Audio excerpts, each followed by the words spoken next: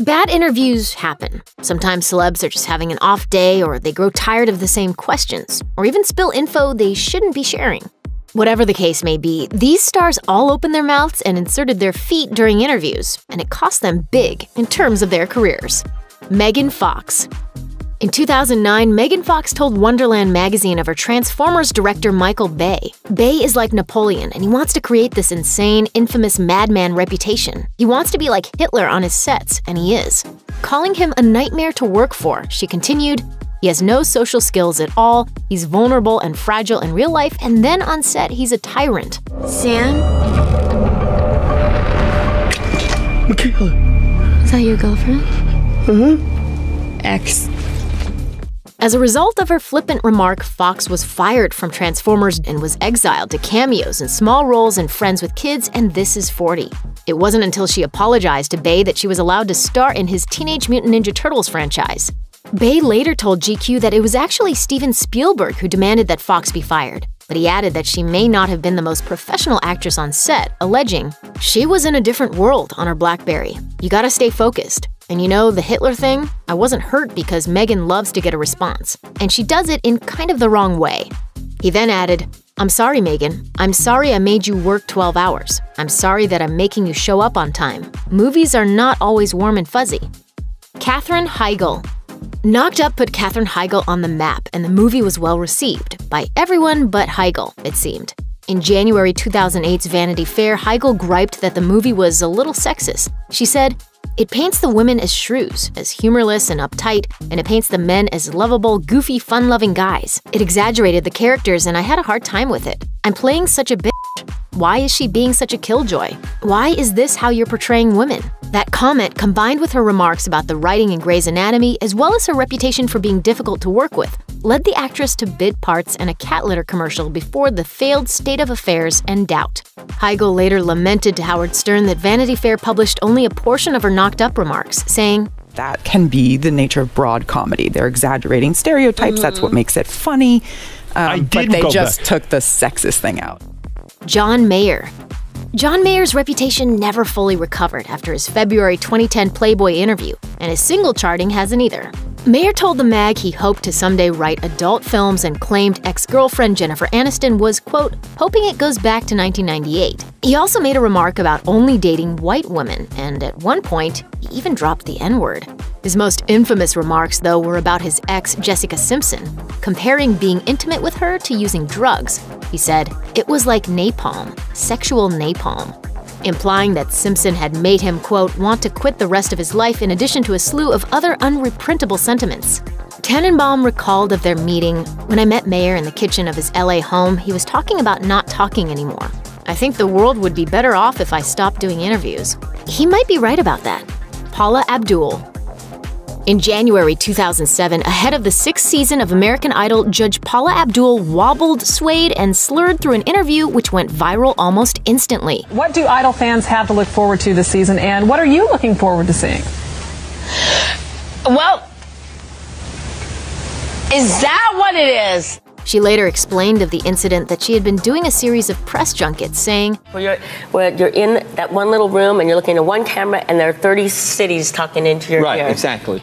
She denied any alcohol or drug use, explaining it as, I guess it was Alabama was in my ear and so was Seattle at the same time. So I'm answering questions to the wrong answers of the cities. The Fox affiliate that conducted the interview corroborated Abdul's explanation, saying, rather than getting angry about these difficulties, Paula forged ahead and decided to have fun with the increasingly challenging situation. Unfortunately, because reporters and viewers were unaware of the situation, her humor was misconstrued.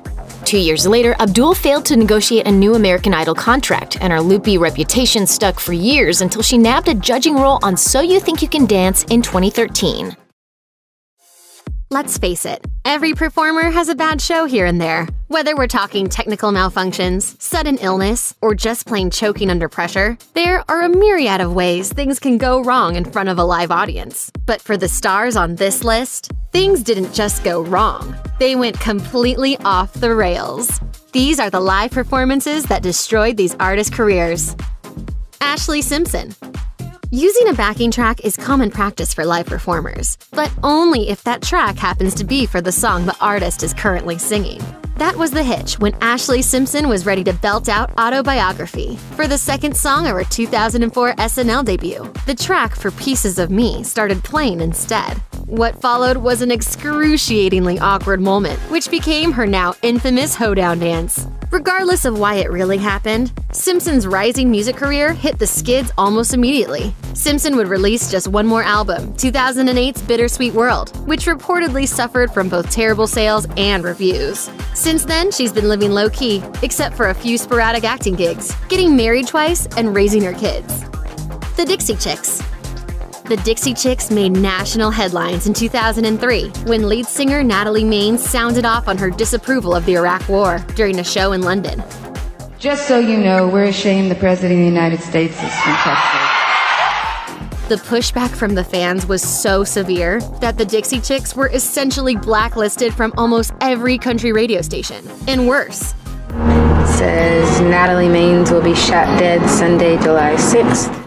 The group's next album, Taking the Long Way, debuted in 2006. It received critical acclaim and even topped the charts, but the accompanying tour suffered from uneven attendance, according to Billboard. It would take another 10 years and a complete toning down of Maine's once unapologetic political rhetoric for the Dixie Chicks to fully stage a comeback. Having completed a successful nostalgia tour in 2017, which the band turned into a live album, it seems the Chicks may have finally left the London incident behind. Robin Thicke. Robin Thicke's career was hotter than ever after Blurred Lines shot him to the top of the charts in the summer of 2013. But within months, following that questionable VMAs duet with Miley Cyrus, things quickly unraveled. According to Billboard, this period also coincided with the estrangement of Thicke's wife, actress Paula Patton, for whom he then penned a hastily written and poorly received album in an attempt to win her back. We were childhood sweethearts, so she's the best person I ever met. So I just thought the least I could do would be to devote an album to her. It was 2 performances of songs from that album, Paula, that sealed Thicke's fate and shuffled him into the has-been zone. First up were the 2014 Billboard Music Awards, when he debuted the song Get Her Back with the on-the-nose line, "I never should have raised my voice." Then, there were the BET Awards a month later, where things went decidedly downhill. Us Weekly described Thicke singing Forever Love as, quote, looking tired and puffy-eyed, and sniffling his way through the performance. In the 3.5 years since that teary-eyed misstep, Thicke has barely made a blip on the screen, although he did tell New York Upstate in January 2018 that he's working on a new album. Michelle Shocked. Rocker Michelle Shocked may not be a household name, but in the alt-folk scene, she had quite a following, until she detonated it with an ill-conceived act of protest in March 2013. Shocked interrupted her own gig at Yoshi's in San Francisco when she started citing anti-gay Bible passages. But the final blow for the singer, whose lyrics and audience were known to be liberally slanted, was when she used a homophobic slur on stage. Someone would be so gracious as to please tweet out, Michelle Shocked just said from stage, God hates The crowd revolted and immediately left the show. About a month later, and with many of her shows canceled, Shocked appeared on Piers Morgan and declared, "No, I'm not homophobic." This all translated to a long period of estrangement with her once diehard fans. Shocked confessed to Dallas News in 2017 that the evening at Yoshi's was an intentional provocation, meant to strike back at digital piracy of her music. How exactly she meant to achieve that, we may never know. The Sex Pistols.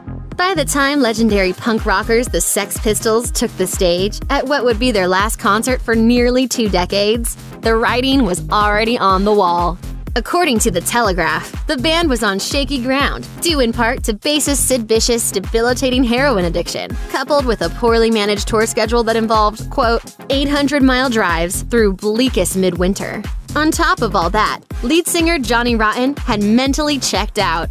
He said, "By that last gig, I'd lost interest. I'd become incapable of caring about writing another song for this outfit. I felt like, that's it, there's the full stop. I've achieved as much as I can in this environment." That feeling was the inspiration behind Rotten's infamously bad performance during the band's January 1978 show at the Winterland Ballroom in San Francisco. It was the final stop on the band's first, albeit brief, American tour, and it ended on a 1-song encore of the Stooges' No Fun. As the tune concluded, Rotten famously asked, Ever get the feeling you've been cheated? Good night. Rotten subsequently quit the band. The group did reunite for a tour in 1996, sans Vicious, who overdosed on heroin and died in 1979. But it was just more of the same. Guitarist Steve Jones told the New York Daily News, "We did 100 shows, made a bit of dough, but we wanted to kill ourselves at the end. We really don't make enough to put up with each other."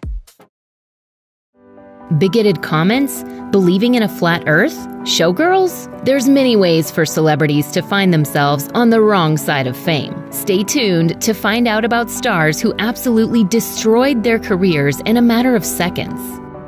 In June 2001, Beverly Hills 90210 alum Rebecca Gayheart accidentally struck and killed a third grader crossing a Los Angeles street. People reports that it was the star's alleged negligence that led to the tragedy, with police noting that other cars had seen the boy and stopped when Gayheart tried to pass them in the left lane and struck the child. She settled a wrongful death lawsuit with his family the following year, but the damage to her career was done. Since then, Gayheart's work has mostly been relegated to TV movies, guest starring roles in TV shows, and a handful of single seasons of television projects, such as Dead Like Me. Speaking with People, she credited her relationship with her then-husband, Eric Dane, as well as getting professional help through therapy for helping her through this time, adding, "It's something that is with me every day, and it will be for the rest of my life. I don't think anyone could sit and say they got over something like this. I just don't think that's possible. It hasn't been for me."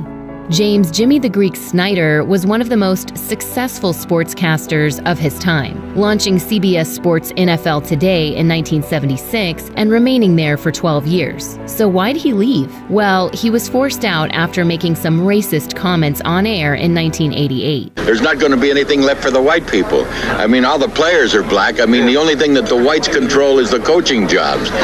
As if that weren't bad enough, according to the Los Angeles Times, he took the outrageous step of alleging that Black Americans were better athletes than white athletes, and that this disparity was thanks to slavery. Snyder was subsequently fired, and the Washington Post reported that the CBS Broadcast Group's president released a statement at the time, saying, "Snyder made a number of remarks about black and white athletes which had patently racist overtones. CBS wishes to categorically disassociate itself from these remarks."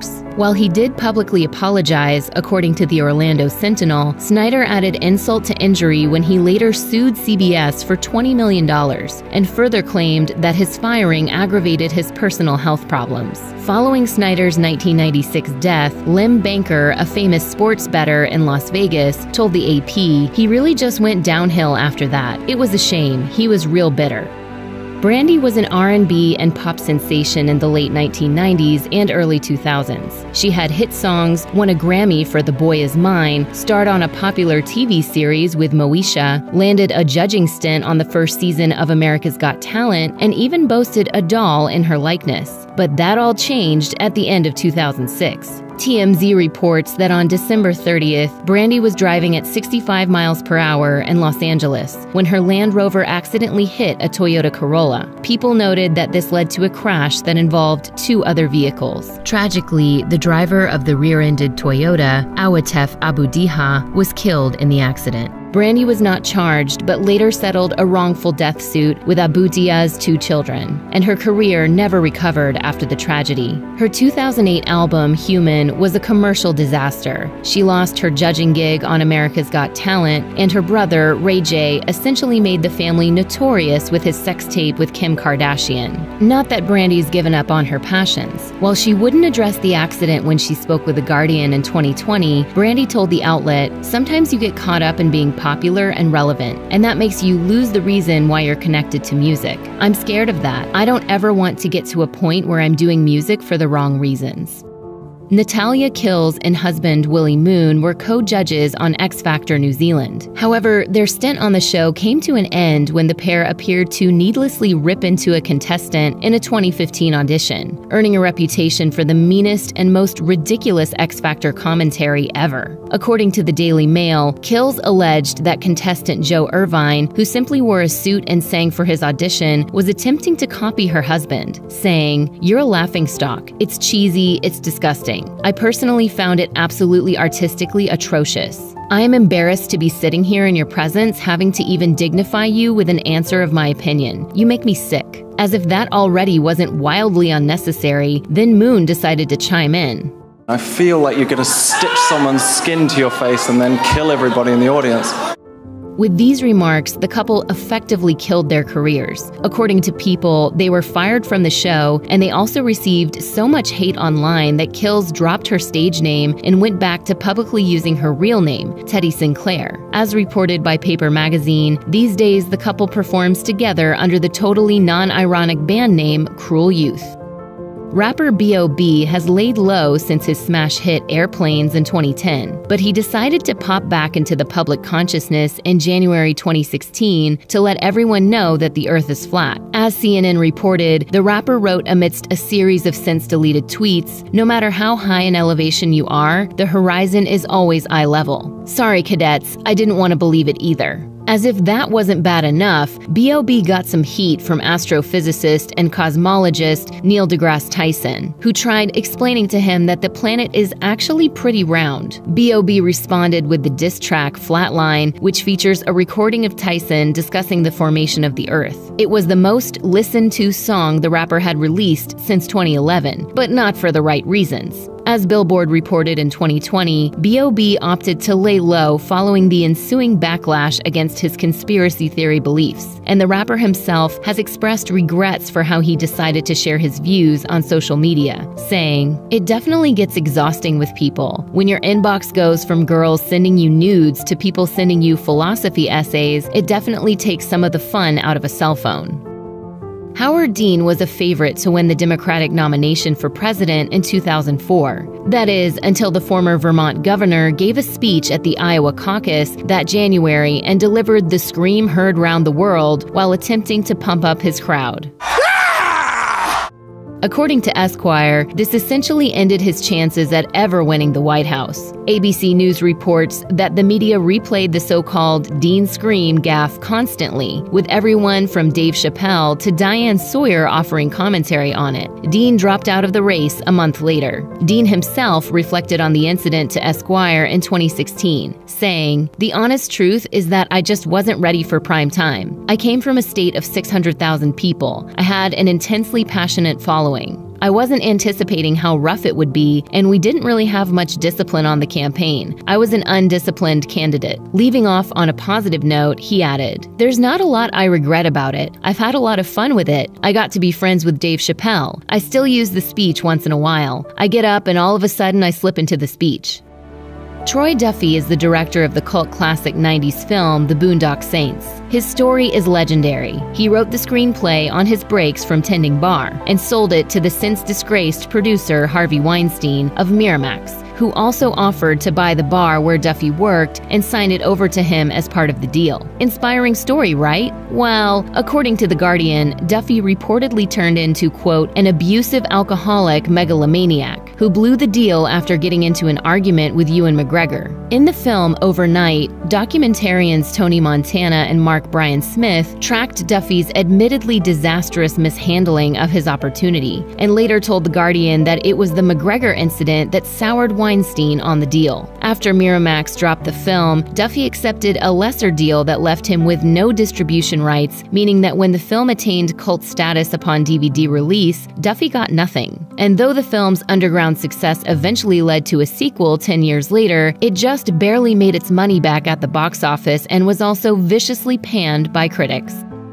Ray Rice's career ended in 2014 with a single punch, directed to his then-fiancée, Janae Palmer. According to TMZ, the incident was captured on video, which includes Rice then dragging Palmer's unconscious body out of the elevator in which he attacked her. According to USA Today, Rice and Palmer married shortly after the incident, and the athlete avoided criminal charges by agreeing to enter into a pre-trial diversion program. But he wasn't so lucky with the NFL. His team, the Baltimore Ravens, dropped him immediately. According to Sports Illustrated, the league suspended him indefinitely. Although he successfully sued them, won a monetary settlement for wrongful termination, and was reinstated as an unsigned free agent. As of this video, Rice remains unsigned after years of begging any team to bring him on, even pledging to donate his salary to charities emphasizing education and prevention of domestic violence. During an interview with CBS This Morning in 2018, Rice said of watching the video, "I hate that person. I hate him." During my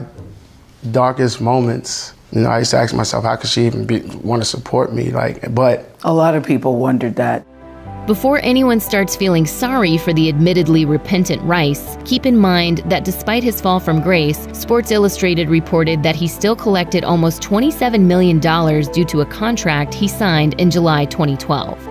Everyone knows Katherine Heigl pretty much torpedoed her reputation with her remarks about the show that made her famous, Grey's Anatomy. But where Heigl's Grey's flub led to a slow career evaporation, co-star Isaiah Washington's resume took a kill shot when he got axed. The firing was due to a report that he used a gay slur while referring to co-star T.R. Knight while arguing with other co-star Patrick Dempsey, and then repeated the slur backstage at the Golden Globes. That was in 2007, and it would take 6 years for Washington to stage his Hollywood comeback. In 2013, he told HuffPost, "After the incident at the Golden Globes, everything just fell apart. I lost everything. I couldn't afford to have an agent. I couldn't afford to have a publicist for crisis management." Washington then laid low for years to escape from the negative media attention, claiming that a false narrative was created surrounding his on-set remarks. Washington is now back to working regularly, thanks to his own efforts rebuilding his fan base via social media and collaborating on independent projects during his blackball period. He even returned to Grey's Anatomy in 2014 for a single episode, but we're guessing he steered clear of certain colleagues at lunch. In a surprisingly candid interview with the New York Daily News, Showgirls director Paul Verhoeven did not mince words when he took the blame for his movie derailing Elizabeth Berkley's acting prospects in the mid-90s, saying, "Showgirls certainly ruined the career of Elizabeth Berkley in a major way. It made my life more difficult, but not to the degree it did Elizabeth's. Hollywood turned their backs on her." Verhoeven even attributed Berkley's performance to his direction, but he admitted that the film ultimately failed to convey his vision. Berkley has also publicly acknowledged the post-Showgirls destruction, notably during a tearful breakdown during a Dancing with the Stars rehearsal in 2013. Took a risk creatively and did Showgirls. Little did I know when it came out that it was going to be met with such criticism. But perhaps the saddest part of Berkley's confession was her admission that her turn on Dancing with the Stars was so empowering that it felt, quote, like some sort of sentence was lifted, revealing how she thought it would prove to be her big career comeback after 22 years of industry stonewall. Winning an Academy Award is usually a golden ticket to A-list stardom for the lucky few actors who win them each year. And with comedian Monique's win for her powerful dramatic turn in 2009's Precious, it seemed like she was destined for that track. But the second she walked off that stage with her trophy in hand, everything went sideways. She wouldn't get another role for 5 years, in 2014's Blackbird, an indie flick that coincidentally starred fellow Hollywood outcast Isaiah Washington. According to a 2015 interview with a Hollywood Reporter, Monique claims she was finally told a few months prior by director Lee Daniels that she had been blackballed as a result of her husband's aggressive salary negotiation tactics. Monique went to TMZ and blasted Daniels, claiming that she believed he was behind her career downfall because she didn't thank him in her Oscar acceptance speech. Not surprisingly, this did not get Monique back into the good graces of the Hollywood elite, nor did her later doubling down on both Tyler Perry and Oprah Winfrey, whom she's also accused of conspiring against her. Add in her gender and race discrimination allegations against Netflix, and Monique's career may have been abruptly and unfairly shoved into an early grave. In October 2004, Ashlee Simpson performed her hit single Pieces of Me on Saturday Night Live, and it went fine. However, when she returned to the stage to perform her next tune, Autobiography, things went south. The vocals for Pieces of Me began playing while Simpson's mic was down at her side. She tried to recover for some reason with a spontaneous hoedown dance before fleeing the stage. I feel so bad my band started playing the wrong song, and I know what to do, so I thought I'd do a hoedown. Later, on 60 Minutes, she blamed her acid reflux for her reliance on a backing vocal track, Simpson later attempted comebacks, but the public wasn't having it, considering she was booed at her Orange Bowl performance in January 2005. Her record sales unfortunately never recovered. Opening up about the fallout from the ordeal on her e-reality TV series Ashley and Evan in 2018, Simpson reflected, "You know, I had finished my album and it was out, and Pieces of Me was #1, and then all of a sudden, you know, happened, and it was like boom, and the world hated me for this SNL moment I had." This Australian DJ certainly wasn't a worldwide name prior to her career-shattering goof, but she is now, especially since her ill-advised antics even got the royal family mixed up in a tragic suicide in 2012. According to BuzzFeed, Mel Gregg posed as Queen Elizabeth and called the hospital where a pregnant Kate Middleton was being treated. She spoke with 2 nurses. First was Jacinta Saldana, who forwarded the call to another nurse who unwittingly told the DJ and her coworker details of Middleton's condition. 3 days later, reportedly distraught over her involvement with the breach of such a high-profile patient's medical information, Saldana died by suicide. Gregg and her co-host Michael Christian were suspended from the airwaves. Their show was canceled, and higher-ups called for a suspension of prank calls. Christian, who was a minor player in the call, returned to radio on a different station a few months later. Gregg, however, filed a lawsuit against her employers, alleging that they had not maintained a safe workspace.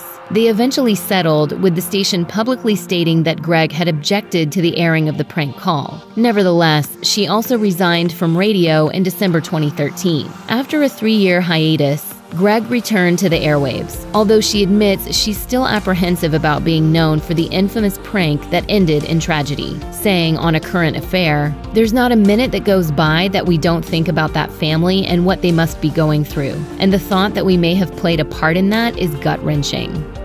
As a singer-songwriter type with considerable guitar skills, a pop sensibility, and the looks of a teen idol, John Mayer became one of the most notable musicians of the early 2000s. Nominated for Best New Artist at the 2003 Grammys, he'd win 7 trophies by decade's end. His first 4 albums were all certified at least double platinum by the RIAA, and he routinely topped the Billboard adult rock charts with hits like No Such Thing and Waiting on the World to Change. Then, Mayer gave an interview to Playboy in 2010 that left him waiting on the world to change its newfound distaste for him. He made a series of bizarre and discomforting comments about sex, race, and his ex-girlfriend Jessica Simpson, saying things like, "That girl is like crack cocaine to me. It was like napalm, sexual napalm." He also dismissed the notion that he dated a lot, claiming that he slept with fewer partners than he did in his early career. Mayer also claimed that he was loved by black people, then casually used the N-word and explained that he pursues mainly white women because his genitals are, quote, "sort of like a white supremacist." Mayer laid low and didn't release any music for a couple years, moved to Montana, thought a lot about what he did and said, and never again recorded a multi-platinum certified LP.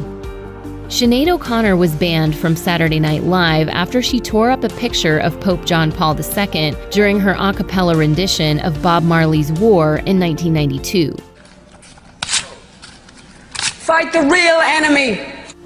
But the sacrilegious act protesting child abuse within the church did more than just get the bald-headed singer booted from late-night TV. According to The Atlantic, O'Connor was instantly reviled. At one demonstration, a number of her tapes, CDs, and records were run over by a steamroller, and within a year, she had vanished from the popular music scene. Billboard offered a more egalitarian take on O'Connor's post-SNL career, stating that she did still successfully sell albums in the years that followed, though none of her songs ever made it back into the Hot 100 chart. And while it's unlikely that many can name a single Sinead O'Connor song outside of the smash hit Nothing Compares to You, everyone can probably cite at least 1 or 2 times she's made headlines in more recent years, be it her public and graphic pleas for sex or her Twitter feud with Miley Cyrus. Album sales or no, O'Connor has been nothing but a provocateur for decades now, a choice she made when she left her music career in tatters on the floor right beside that photo of the Pope. She later wrote in the Washington Post, "I knew my action would cause trouble, but I wanted to force a conversation where there was a need for one. That is part of being an artist." Gary Busey was an acclaimed actor in the 1970s and 80s, even nabbing a Best Actor Oscar nomination for his titular role in 1978's The Buddy Holly Story. Unfortunately for the star, a stubborn stance and an instant disaster ended his shot at ever returning to that stratum of success. People reports that Busey was an outspoken advocate against motorcycle helmets for years, despite a lot of data showing helmets prevent death and serious injury to riders in accidents. Fast forward to December 1988, Busey was involved in a motorcycle crash without a helmet. He needed hours of neurosurgery to remove blood clots from his brain. As he told the outlet, it was a critical situation. The right side of the brain, where the damage was, controls verbal and musical skills, emotional expression, and the ability to recognize visual patterns. After the operation, I couldn't talk, walk, swallow. I had temporarily lost my fine motor skills. I learned later that 50% of patients with head injuries like mine die. Thankfully, Busey survived, but after the accident, he struggled with drug addiction and still refused to wear a helmet. His career since the crash has been relegated to cameos and television work, landing no leading roles in anything beyond C-level straight-to-video fare. According to Billboard, following the success of secretly lip-syncing European musical act Boney M in the 1970s, producer Frank Farian attempted a similar charade by hiring some studio singers to record an album's worth of dance pop. He then recruited dancers Fab Morvan and Rob Pilatus to serve as the faces of Milli Vanilli. Despite how Morvan and Pilatus' speaking voices in interviews sounded nothing like the singing or rapping on their songs, record buyers didn't seem to notice or care. Lead single, Girl You Know It's True, was a huge hit in Europe, and Arista Records released the duo's debut album of the same name in the US in early 1989. It spent 8 weeks atop the Billboard albums chart and generated 3 #1 hits. Milli Vanilli appeared on a Club MTV package tour that summer, miming to pre-recorded tracks. During a Connecticut show, the tape jammed and blared from speakers while the duo danced and vamped for a moment before fleeing the stage. In the pre-internet age, news of the mishap spread slowly, but by November 1990, Farian was forced to publicly admit the ruse. Morvan and Pilatus subsequently appeared at a press conference to return their Grammy Award for Best New Artist. Pariahs of pop culture, Pilatus and Morvan resurfaced in 1993 as Rob and Fab, with a self-titled album full of their real singing voices. According to Milli Vanilli's Behind the Music episode, the independently released record sold just 2,000 copies. In 1998, 32-year-old Pilatus was tragically found dead in a German hotel room of an accidental overdose. Comedian and actor Brian Dunkelman first started booking gigs in the late 90s and early 2000s, appearing in roles on sitcoms like Dharma and Greg and Friends. Then, in 2002, he was hired to co-host a summer replacement series for Fox, a progressive reality TV competition looking to discover and anoint a new pop music singing sensation. With co-host Ryan Seacrest, Dunkelman hosted the first season of American Idol, which launched Kelly Clarkson to superstardom. It could have sent Dunkelman's star rising too, as the show soon became the #1 series on TV and ran for more than a decade, had he not left after just 1 season. Dunkelman told Variety in 2016 that while he suspected producers might fire him in order to have Seacrest host the show solo, he quit instead, saying, "I wanted to have an acting career, and I knew that leaving when I did would give me the best shot of accomplishing that. Still working on it." So a lot of people think that I made the biggest mistake in the history of television. I don't agree. I think I might have made the biggest mistake in history.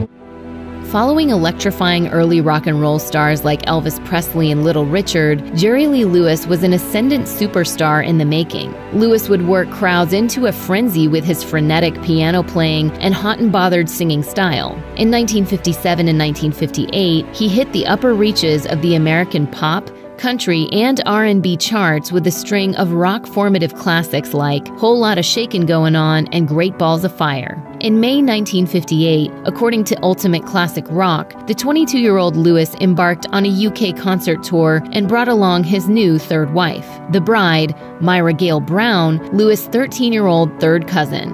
According to the Daily Mail, Lewis initially told the British press that Myra was 15, but once her real age was discovered, the police interviewed the couple. He was asked to leave his hotel and his tour was cut short. As Rolling Stone reports, the two stayed married for 13 years and had a couple of kids together, but Lewis was never able to gain back his rock star status. While he'd eventually be inducted into the Rock and Roll Hall of Fame for his early work, Lewis only ever had one more top 30 pop single after the marriage to Myra.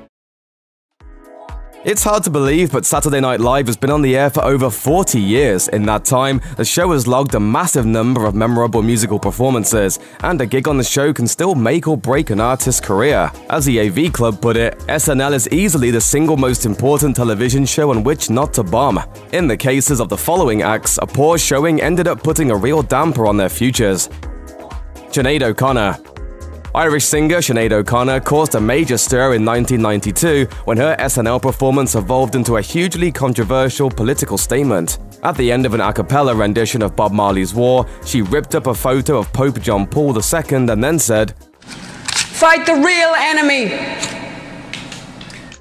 SNL producer Lorne Michaels was left to deal with more than 4,000 angry phone calls to NBC, and O'Connor was subsequently banned from the show. Amidst the backlash, she spent the rest of the decade making music, though nothing became anywhere near as popular as a 1990 hit single, Nothing Compares to You. In 2003, she announced her retirement from music, though that proved to be short-lived. In 2010, O'Connor explained her beef with the Catholic Church, justifying her performance as a protest against priestly abuse. Writing in the Washington Post, she said, "I knew my action would cause trouble, but I wanted to force a conversation when there was a need for one. That is part of being an artist." Ashlee Simpson. We haven't heard too much from Ashlee Simpson lately, but back in 2004, she was still pretty relevant, but that all came crashing down on SNL. As Simpson started her second performance of the evening, the pre-recorded vocals for her first song, Pieces of Me, started playing. Panic-stricken, she did a weird little jig and then slipped off the stage as a band played on. At the end of the show, Simpson offered a hasty explanation. I feel so bad my band started playing the wrong song, and I know what to do, so I thought I'd do a hoedown. I'm sorry.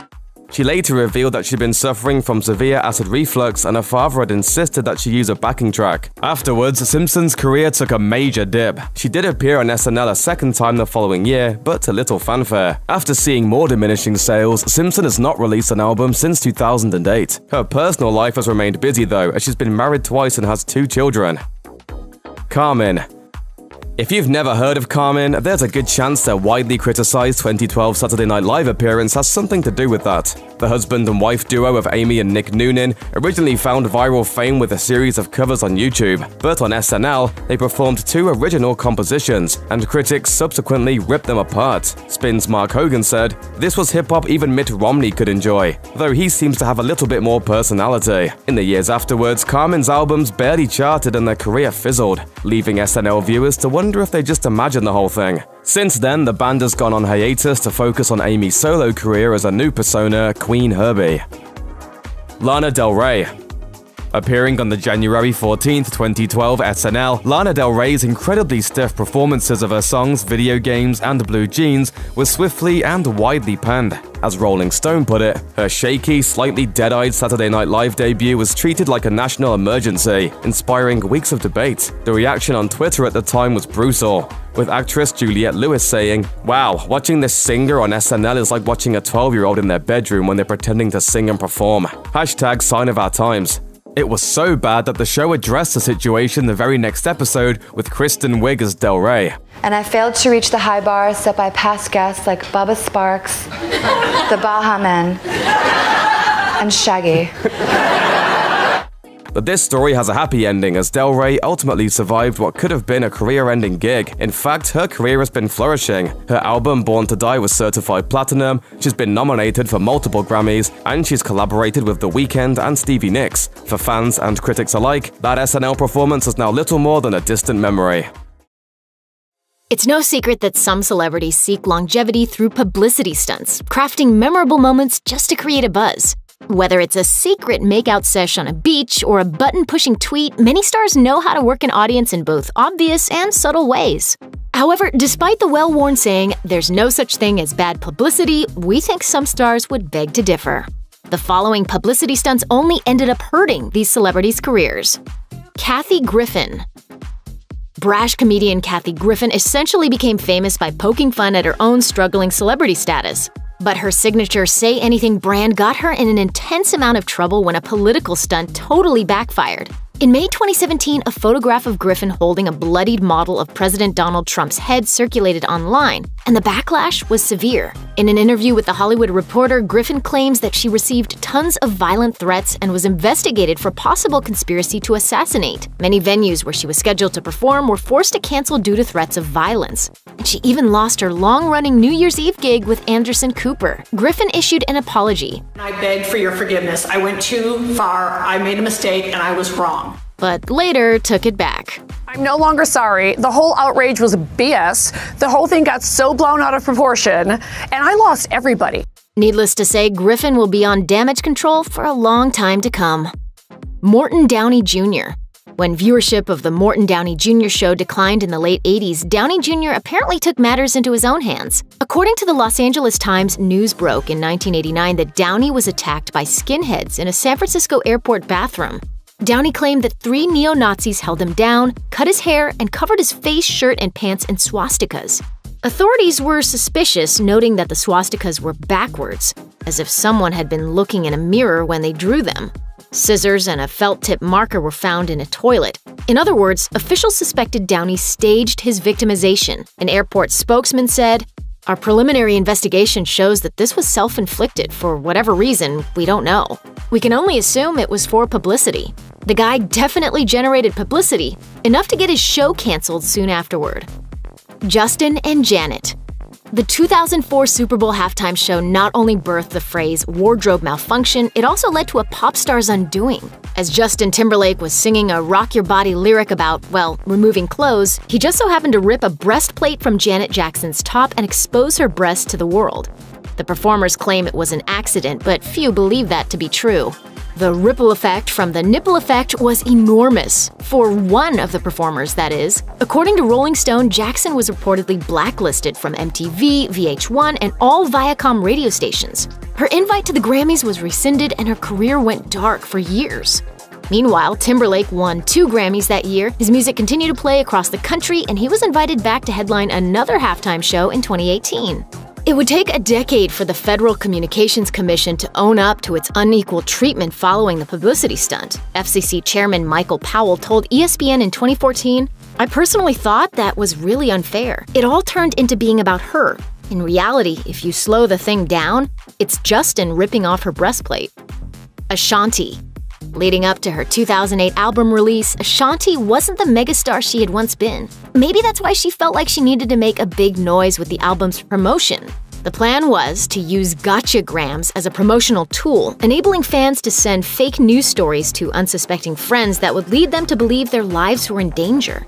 The violent ads led to anti-violence protests, and Ashanti's album sales suffered, resulting in her first album that failed to go platinum. The singer was subsequently dropped by her label. A CNN correspondent wrote at the time that Ashanti would have to resort to lame PR stunts to sell records is as much an indictment of her label as it is of the singer. Sullying her act in the hopes that it would translate into album sales didn't work. Not all press is good press. Some actors leave their most popular roles to find even more success. Think George Clooney or Bruce Willis. But sometimes that doesn't go according to plan. Here are some actors who destroyed their careers by walking away from hit roles.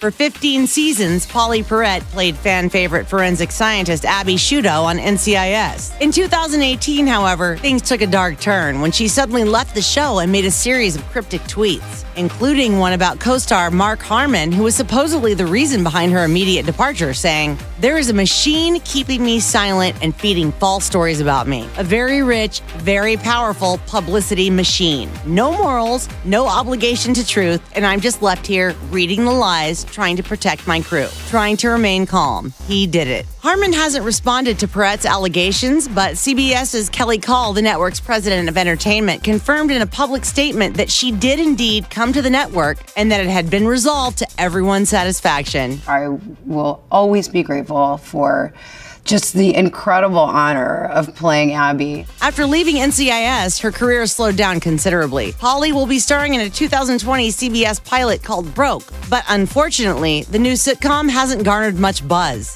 it really makes me sad.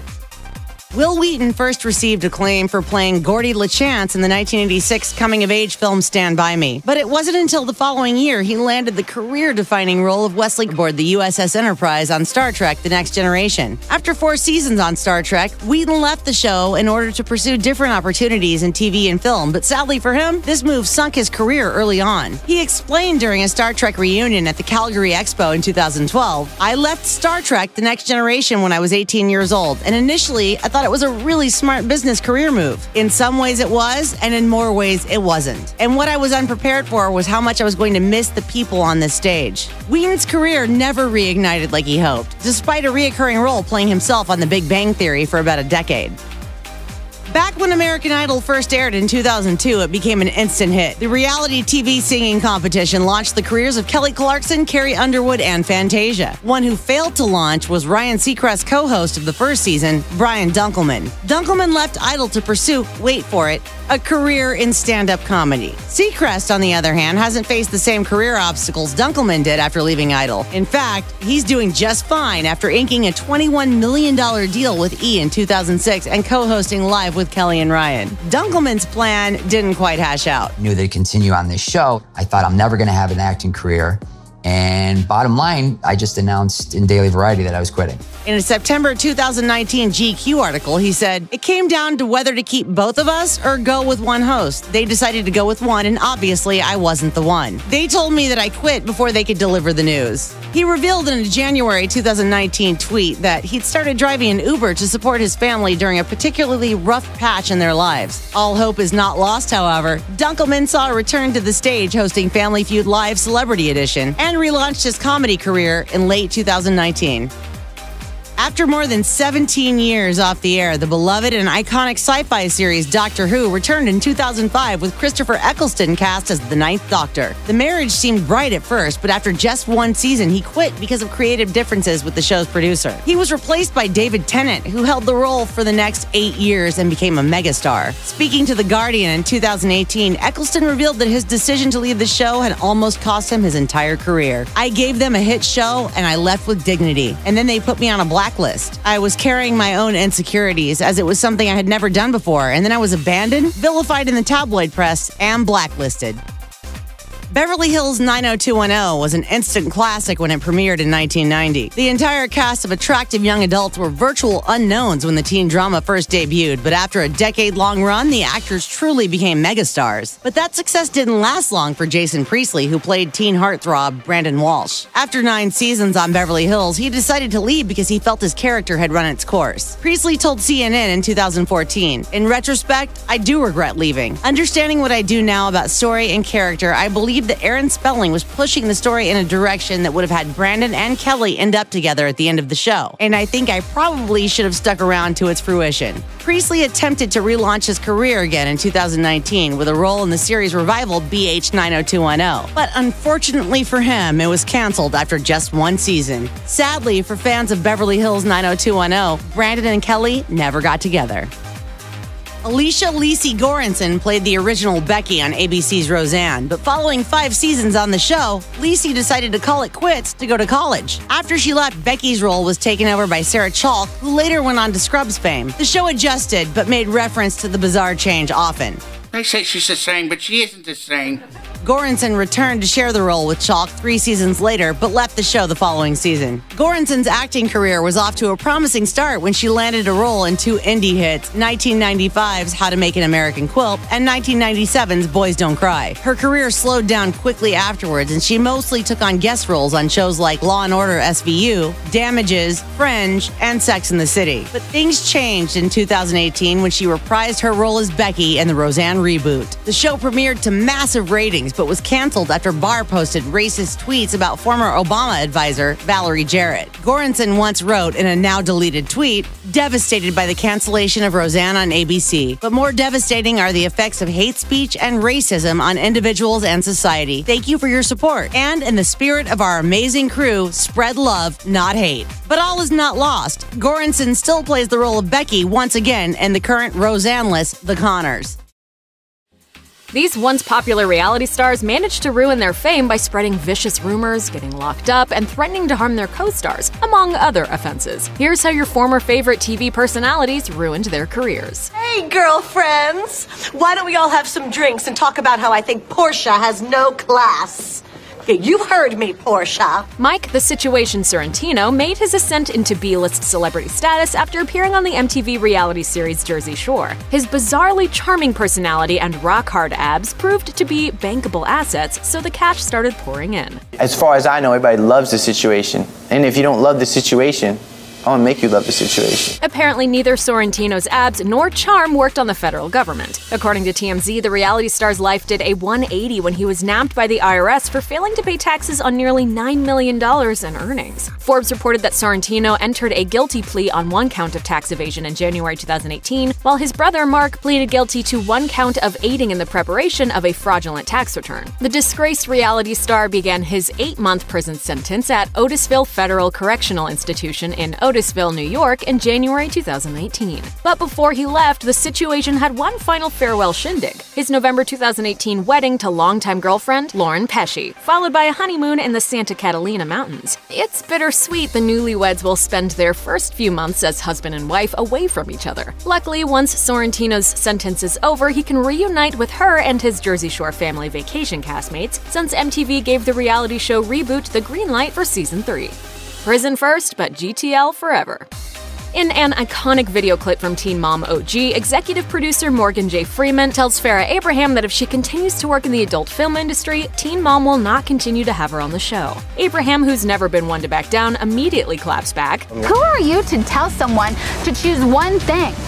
Shoot me for being who I am. Who is he? Well, he was your employer, Farrah. Abraham refused to agree to the stipulations, and with MTV's cameras no longer documenting the mother of one, her life flipped upside down. According to TMZ, Abraham signed 5-year leases in 2016 for 2 boutiques she operated at a mall in Lakeway, Texas. After shutting their doors, Abraham allegedly stopped paying rent on both storefronts and was sued for owing over $100,000 in past due rent. Radar Online stated Abraham was also sued by her lawyer in November 2018 for an outstanding bill, and an additional $12,000 lawsuit was filed by a promoter after she backed out of a boxing match. After being hit with multiple lawsuits, Abraham reportedly had to move in with her father and his fiancée.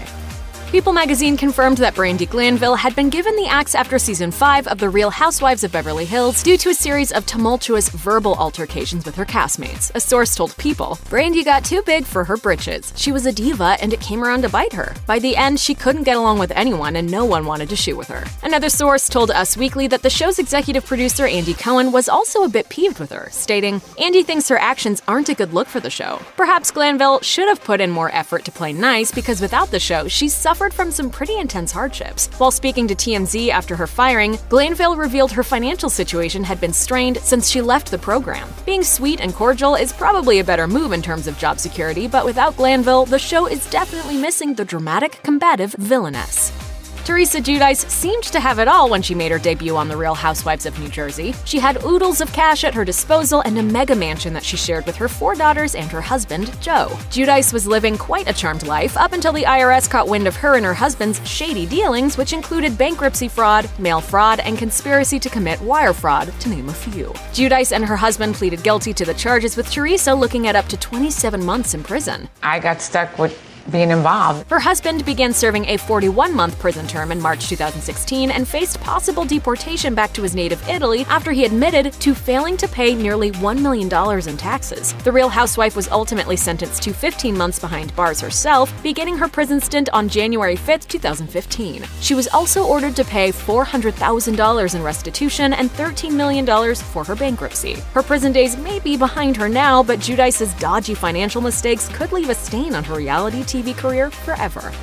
When you think of MTV's The Hills, you probably instantly think of Heidi Montag and her boyfriend-turned-husband Spencer Pratt, the couple better known to fans as Spidey. On the series, Spencer was the bad boy and Heidi was the one who so desperately wanted their relationship to work out. Despite her BFF Lauren Conrad calling Spencer a sucky person, Montag stood by his side, causing major discord in their friendship. Unlike a few of the other celebs on our list, Montag's descent from fame had to do with her own desire to be famous. Even the reality star's husband revealed, "What we learned is you can be be too famous. According to the Daily Beast, the plastic surgery-obsessed Montag and Pratt blew through all their money after their MTV days were over and the paid nightclub appearances dried up. They even had to resort to shacking up in Pratt's parents' beach house. Her failing superstardom, which was once her bread and butter, left her broke, created rifts with her family members, and made other reality shows hesitant to book her for gigs. But you have to realize what I've been through, and you have to realize that I've been through so much pain. We're interested to see how things will fare for Montag on MTV's The Hills' New Beginnings.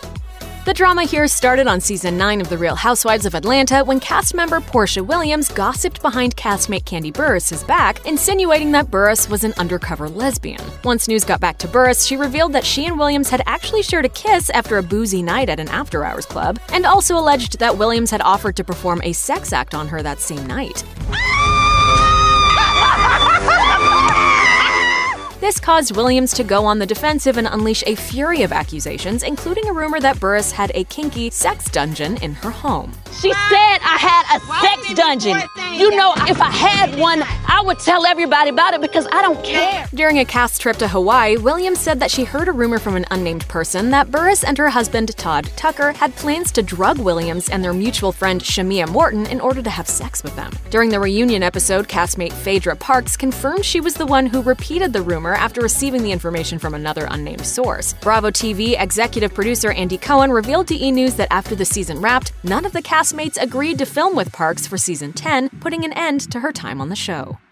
Derek Dillard, who starred alongside his wife Jill Duggar on TLC's Counting On, took to his Twitter to discuss Jazz Jennings, the transgender star of TLC's I Am Jazz, in an insensitive and hurtful tweet. Dillard's tweet read, "What an oxymoron, a reality show which follows a non-reality. Transgender is a myth. Gender is not fluid, it's ordained by God." Jennings fans clapped back in her defense, which prompted Dillard to dig his hole a little bit deeper, tweeting, "I want to be clear, I have nothing against him, I only have issue with the words and definitions being propagated here." Online users were disgusted that he purposely used the wrong pronoun to refer to Jennings, but before the verbal fisticuffs could escalate, TLC released a statement via Twitter in which they told viewers Dillard would no longer be featured in the series, writing, "Derek's personal statements do not reflect the views of the network." Dillard seemed to take the firing in stride, but less than a month later he decided he needed to clear things up in a tweet that read, "For the record, I was never fired. I just felt it best for my family to cut ties months ago, as we are heading in a different direction."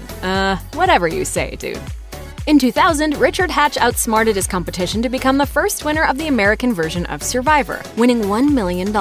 Unfortunately, he neglected to pay taxes on his earnings, something which he admitted to Forbes. Hatch stated he asked for an extension to file the IRS paperwork through his accountant, and although he claimed to be in communication with the federal government, they slapped him with an indictment for willful evasion 2 years later. Instead of taking a plea deal like he was advised to do, Hatch decided to go to trial where he was eventually found guilty on all 10 criminal counts. The Survivor champion was looking at 47 years in prison, so we're sure he breathed a sigh of relief when he was sentenced to only 3. Upon his 2009 release, he headed back to reality TV to appear in various shows, including Celebrity Apprentice. But Uncle Sam came knocking once again after Hatch failed to refile his 2000 and 2001 taxes and neglected to pay an outstanding tax bill of $2 million.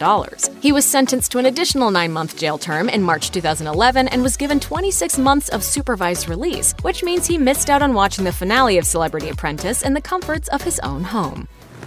It's just life. Fans of Bravo's Southern Charm were floored when Thomas Ravenel's September 2018 arrest for second-degree assault and battery was reported by People magazine. The alleged victim, known as Nanny Dawn, had also been featured on the series. Police began investigating the charges in May 2018 after Dawn claimed Ravenel corralled her into his bedroom, dropped his pants, blocked the door, and allegedly ripped her clothes off. Following Ravenel's arrest, Bravo confirmed that he had been axed from the show. An insider added in a follow-up article by People that his Southern Charm co-stars were relieved not to have to deal with Thomas on the show anymore. A second woman claimed in a blog post that Ravenel also sexually assaulted her mother, Debbie Holloway Perkins, in 2015 after they matched on Tinder. The former reality star denied both allegations in a statement through his lawyer, though he allegedly paid Debbie a $200,000 settlement in June 2016, according to Us Weekly. Things only got worse from there. While entangled in a bitter custody battle with his ex-girlfriend and fellow Southern Charm cast member Catherine Dennis, The Blast reported that Ravenel sued Bravo and the show's producers in November 2018 to prevent them from airing unaired footage, leaving many fans to wonder what else the disgraced reality star was trying to hide. They may have risen to fame at the hands of millions of subscribers, but for these content creators, the very platform that gave them a voice would become a proverbial prison for their sins. Here are the YouTubers whose careers bombed faster than you can say hit the bell. Jared Knabenauer, also known as YouTube gamer Pro Jared, lost thousands of subscribers in 2019 after his wife, cosplayer Heidi O'Farrell, accused him of infidelity. According to O'Farrell, Jared had an affair with fellow YouTube gamer Holly Conrad. Claiming her husband had been involved with Conrad for months, O'Farrell tweeted, "I have proof, explicit conversations and photographs of their relationship. He was promising me that he was committed to our relationship at the time, and promising her he was breaking up with me." Thanks, Holly. Jared hit 1 million subs in 2018, but after his wife trashed him on Twitter, the gamer lost over 100,000 subscribers in a single day. Prompted by O'Farrell's claims, The Verge reported some fans came forward alleging he'd solicited explicit photos from them. Jared admitted that he'd exchanged photos with consenting adults on occasion and apologized. I'm not super sure what to do with this channel. It's just me again. I no longer have a team with me. He's since been dropped from his agency, and many in the gaming community have distanced themselves from anything pro Jared. Is it cruel to keep a pet fox on a vegan diet? That's the question that the BBC asked when the media caught wind of Sonia Say, a vegan YouTuber who owns a fennec fox named Jumanji.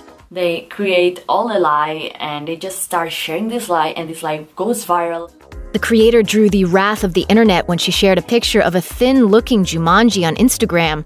One outraged Twitter user said that the fox looked, quote, extremely malnourished, while other YouTubers encouraged their subscribers to report Say to PETA. Yet, Say stood firm, claiming that Jumanji's apparent weight loss was due to hair loss, claiming via Facebook, "In all pictures, he weighs around the same, which is a normal weight for a fennec fox." But that wasn't enough to convince everyone that Jumanji's diet was a healthy one. According to The Independent, fennec foxes are, quote, mostly carnivorous animals.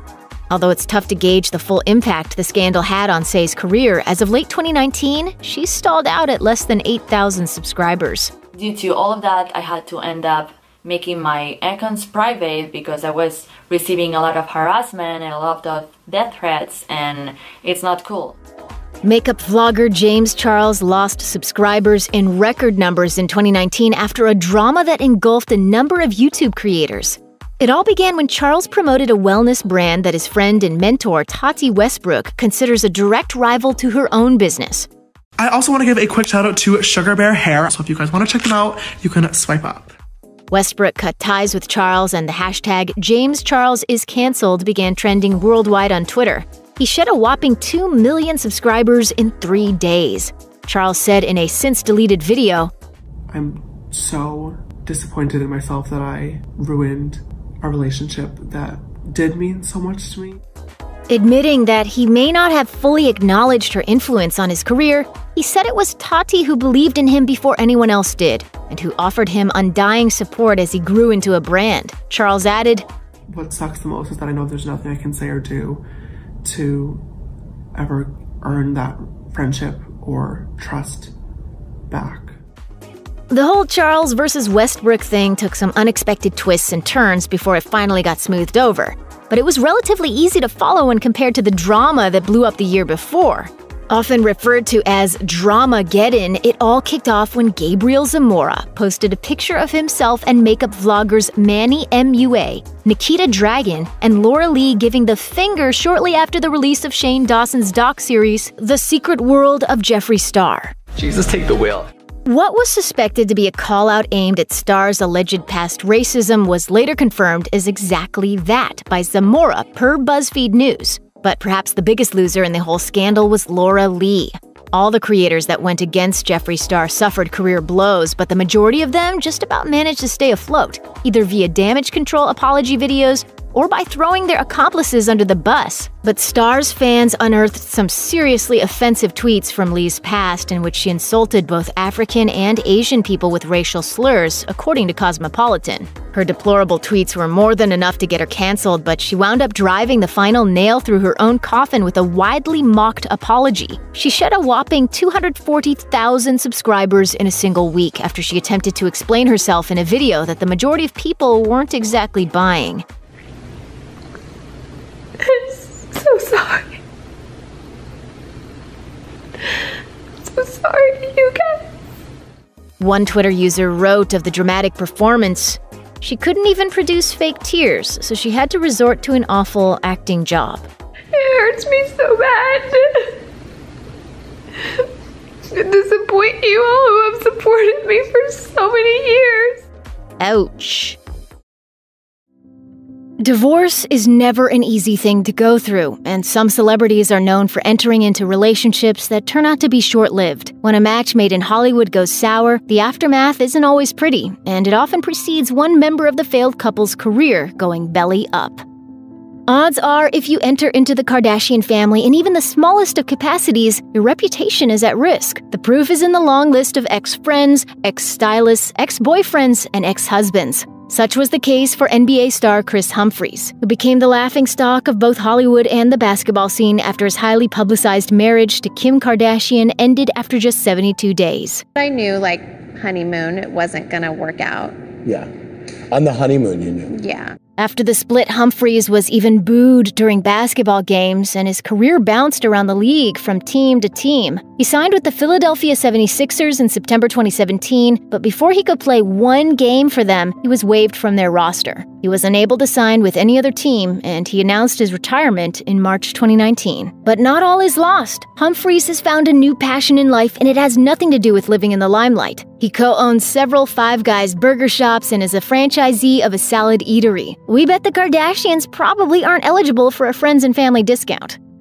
Robin Thicke dominated the charts in 2013 for the entire summer with his hit single Blurred Lines, but then his career essentially died overnight after his wife, Paula Patton, filed for divorce in October 2014, citing irreconcilable differences. Thicke tried to win back Patton by releasing the sappy, critically maligned album Paula in 2014, but it was apparently a flop with both its namesake and his fans. In the United Kingdom, it sold just 530 copies in its debut week. From there, things only got worse. Months after filing to end their marriage, Patton accused Thicke of cheating on her with several different women and also accused him of physical and emotional abuse, infidelity, and drug and alcohol addiction. Amidst a bitter custody battle for their son, Julian, Patton asked the court to grant her a temporary restraining order against her ex. The couple were then eventually ordered to share joint custody of their son. Thicke was eventually able to land a fun new gig in 2019 as a judge on The Masked Singer, but his music career remains in dire need of resuscitation. Jesse James became a household name thanks to his Chop Shop reality show Monster Garage, which aired from 2002 to 2007. But his rough-around-the-edges public profile skyrocketed even more when he married sweet-as-pie actress Sandra Bullock. America fell in love with the unlikely pair, especially when she thanked him in speech after speech on her way to an Oscar win for 2009's The Blind Side. But instead of concentrating on celebrating her Oscar, Bullock had to deal with rumors that James cheated on her with tattoo model Michelle Bombshell McGee. He insisted that the majority of the allegations against him were untrue and unfounded, but that didn't stop his wife from filing for divorce in April 2010. A month before the divorce announcement, Us Weekly published a picture of James wearing Nazi memorabilia and recreating Adolf Hitler's infamous salute. Between that and his alleged infidelity, his career was pretty much over. I knew I would get caught eventually, and I think I wanted to get caught.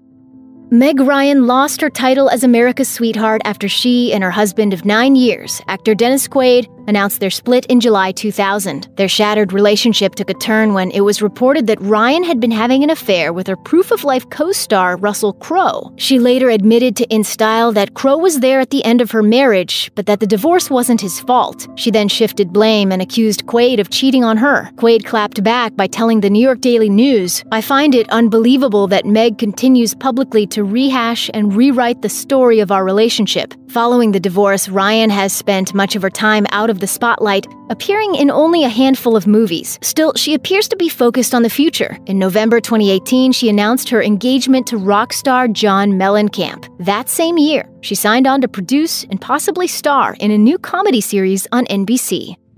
There was a time in American history when countless viewers tuned in to watch John and Kate Gosselin and their 8 children on the TLC reality series John and Kate Plus 8. Even the special to announce their separation was seen by millions. My goal is peace for the kids, and if peace needs to be brought about by this, then I'm in agreement. After splitting, Kate landed a spot on Dancing with the Stars and managed to salvage at least part of a reality TV career with the spin-off series Kate Plus 8. John, on the other hand, hasn't had nearly as much luck. In 2013, Entertainment Tonight reported that he was living in a cabin without internet while waiting tables at a restaurant. He was later reportedly fired from that job for not showing up to his shifts, according to an insider who talked to Radar Online. And if that wasn't enough, he also tried his hand at DJing.